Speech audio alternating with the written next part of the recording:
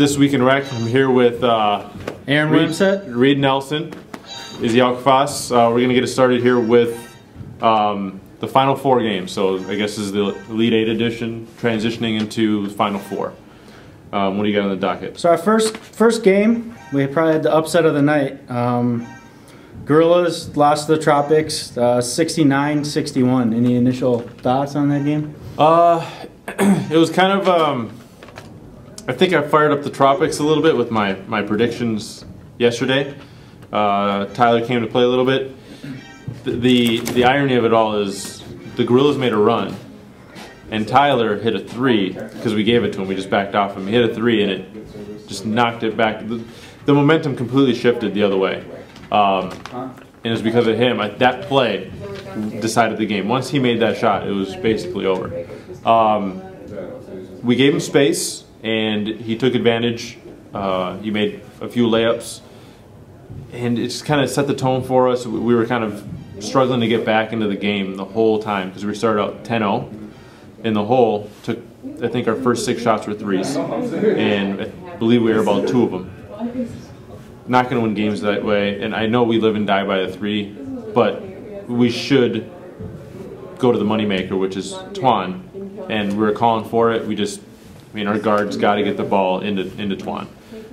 Good win for the Tropics. They hadn't had a win since their franchise inception, and now they got 2 wins in a row, and they actually beat one of the favorites for the Gold Cup, which is good for them. Hopefully you can do a nice little pitch to Dustin to see if they can get him to play with them. I think whoever Dustin decides to play with will win that game.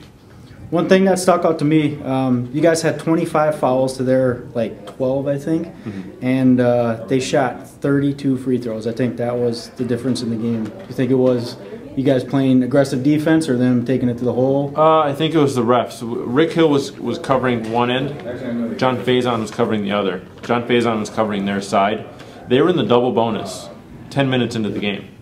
Double bonus. That's 10. We're a foul a minute. And the Gorillas are pansies. We don't play grinded out basketball. So we don't go. This isn't the Rebels. This isn't even the Tropics. This isn't 5-5. We're in your face. We give a lot of space, and for them to call that many fouls, it was kind of obnoxious to start. But they would have won regardless of the foul count. All right, second game of the night. Turtles 53, Nets 41. Any surprises there? No, the Nets played how I expect them to play. Sluggish, taking a lot of bad shots, a lot of bad contested mid-range shots. No cohesion. They've played all season as if they've never played together before, which is crazy to me. I thought there would be a lot more chemistry than there. It doesn't make any sense. I don't know what's missing. I think enough players on that team have lost the passion to really give it their all. And I don't know why, because they haven't won anything in 2 years. So it's not like this is boring for them. They haven't won championships since this league actually has become more competitive. Hopefully Jay Moore can figure it out. I don't know what they're going to do. They can't get rid of anybody. All those guys are the core. You think it hurt having Marshall not play the whole season, or? I think Marshall's lost a step. He looks like he's gained about 25, 30 pounds. If he gets back into shape and kind of slims down, maybe loses 20 pounds, he's an animal, and he can set the tone for him. If he gets into shape, him and Ryan are a great backcourt, and they needed him in the playoffs and the end of the season, and I think he just fell short. Tonight it's Ryan Jansen. Even when Marcus is really good, Jansen really gave him a tough time. I wouldn't say shut him down. Marcus still got his, but he had to work for it. Third game, we had the Red Devils and Fob 5. Fob 5 wins by 18. I personally expected that game to be a little bit closer. You guys played swarming defense and pulled out the win. Yeah, thoughts on that game? As did I. I thought the game would be a lot closer as well. I knew it would be a grinded out defensive game. I think with 5 minutes left, I think Red Devils only had 27 points. We really stepped it up on defense. Once again, Paul Ferber is. I used to say that Jansen was the reason why the Rebels won all those championships. Paul Ferber is a huge part of that because we would have lost in the Sweet 16 without Paul Ferber.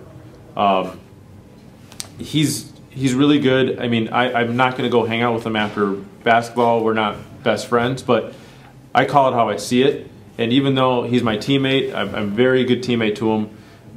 We have our personality differences that we've had in the past, but he's a hell of a basketball player. Work rate, second to none. I mean, he busts his ass from the moment the ball tips to the end of the game. And having guys like that, it's priceless. Okay, then the last game, the Avengers beat the Broncos. I think it was by somewhere around 20. Yeah. They were up by like they won by 15 at half or something, and Broncos had cut it to like 9, yeah, I think, in the second half, and then they just pulled away. So final 4 games. Next Wednesday, we have Ninja Turtles versus the Avengers. Who are you picking to win? Well, man, this is tough. I think the Turtles. I think the Avengers at this point, I think they want it really badly. They haven't won a championship. Derek's still missing a championship. Chris is still missing a championship. I mean, all those guys, well, Woodbury championship, Derek's got one of those. But, you know, those guys have been playing the league for over maybe 4 years, and they have never gotten a championship. And I think they've only made the finals once or twice. It's a big game for them. Because if they don't win, they got to wait another 3 months. I don't think they want to do that. The Gorillas are out. I think they were banking on the Gorillas and the Avengers to maybe give themselves a shot of winning, maybe even seeing them both. But now they're down to one team. So I think Derek and Chris are going to turn up. I think we're going to see something that we don't see from Chris very often, which is kind of playing angry, playing like he wants it. I think he turns it around. Derek will do the same. If they can stop Twan, which they did a pretty good job of doing last time, they have a chance to win that game. If I'm betting the Turtles. My heart with the Avengers, the head, it's got to go Turtles. I take the minus 150 there. Yeah, I think if the Avengers play like they did tonight, they played aggressive. Like you said, Chris was shooting threes and he was hitting them. I think if they play like they did tonight, they can beat them. Yeah, even let me highlight, Noah's their engine as well. Like tonight, it was easy going for him. The Broncos couldn't stop him. He was making all his floaters, getting guys involved. He's making his threes. They're going to put Rue on him, and Rue is a very underrated defender. He could be up for Defensive Player of the Year, I think. Very, very solid player. If he can frustrate Noah into turnovers and poor shots, that will be the demise of the Avengers. So it's not just having Derek and Chris step up, but Noah's got to play smart. Second game, Final Four, Tropics versus your Fob 5. Thoughts on that game? I think it comes down to Dustin. Whatever he decides, if we can clone 2 Dustins, let's assume we clone 2 Dustins. I think the Fob 5, they work a little bit harder than the Tropics do. The Tropics are more athletic. They're stronger. They're better at rebounding. Paul and Tyler are kind of their cogs. They got to have both of them step up and play defense and contest shots. The Tropics are on a 2-game winning streak here in the playoffs that they've never had, like I mentioned earlier. I think they're hungry for it, but I think Fob 5's hungry for it as well.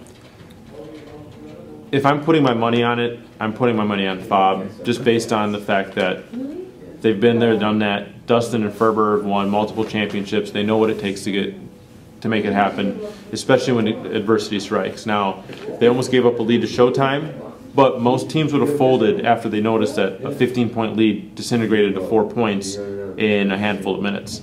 Fob 5 pull it out. Very close game.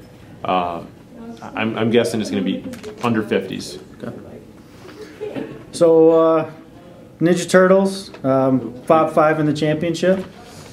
Yeah, I think that's what it'll end up being. That's what it'll end up being, and obviously we'll touch touch on it when we get there, because you never know what's going to happen. I mean, I think both those games have the potential to be really good nail biters. Yeah, I think Lorenzen versus Ferb will be a heck of a matchup. Yeah, I agree. I think you mentioned something about him last video about Helmy and Tuan, yeah. and you guys have an advantage because he can't shoot. I think actually they ended up with the advantage tonight. Yeah. He was taking it to the hole, and yeah, he did make the big three. I agree. Any final thoughts? No, it's going to be a good season, a good end of the season. I think I said last season was probably the best season that we've had in terms of talent. This has been just as good in terms of, there's been new blood that's come into the league, and both of them. I mean, the Broncos won their game. I called them to go to the Elite Eight, but they got blown out in this game. Killer Bees made the playoffs, high seed. They got blown out, but it's nice to see fresh faces in there, teams that can compete with these better teams night in, night out. Sometimes the ball doesn't bounce their way, but it's been a good season overall. Yeah. Final thoughts? That was my final thought. All right. We'll see you next Wednesday at Bloomington South for the Final Four, and then the 2 championship games will be here next Thursday. See you guys then.